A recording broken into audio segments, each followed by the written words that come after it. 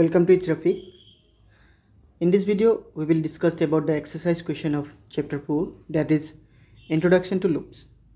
The first question, why do we use loop in a C program? You can write the answer like this way.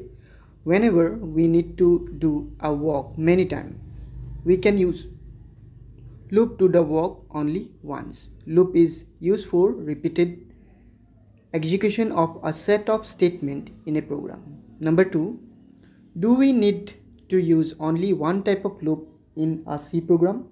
Justify your answer by writing a program. Here you will write, no, we need not to use only one type of loop in a C program. For example, to display I love C programming 5 times, we can write the program by using while or for loop. Even we can use do while also. And the first program is this one, include stdio.h int main int I equals 0 while I, it should be not I not L, I less than 5, and inside the bracket printf I love C programming, then bracket close. So I'm minimizing the document so that you can have the full.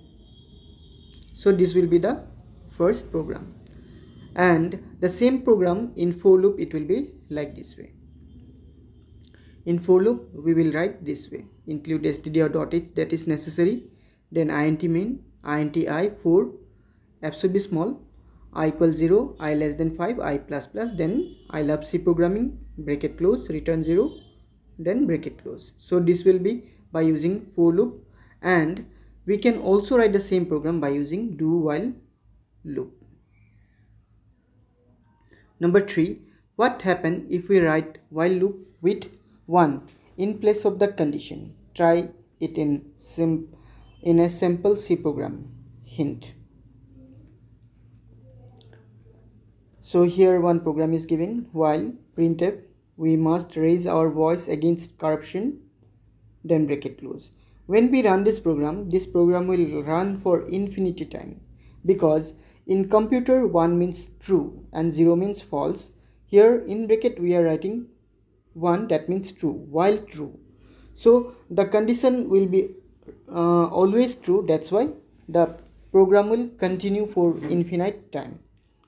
So the answer you will write this way. If we write a while loop with 1 in place of the condition, the loop will execute for infinite times, as the condition will always remain true. Number 4, name the different portion of a for loop. Can we put more than one statement within a portion?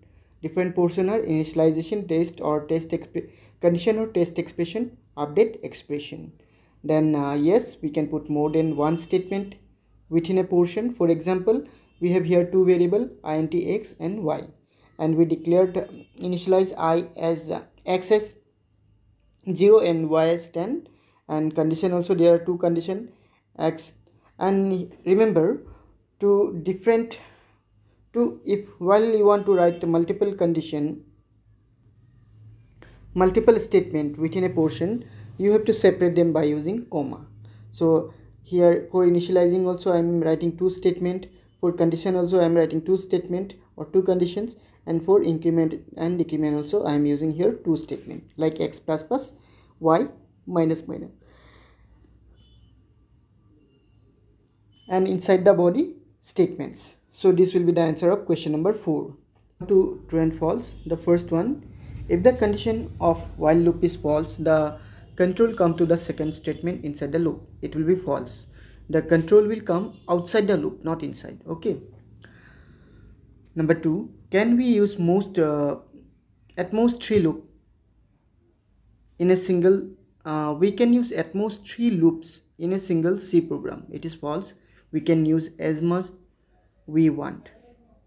Number 3, the statement inside do while loop execute at least once even if the condition is false. It is true. Number 4, only if the first statement inside do while loop execute when the condition is false. It is false. All the statement will be executed, then it will exit from the loop.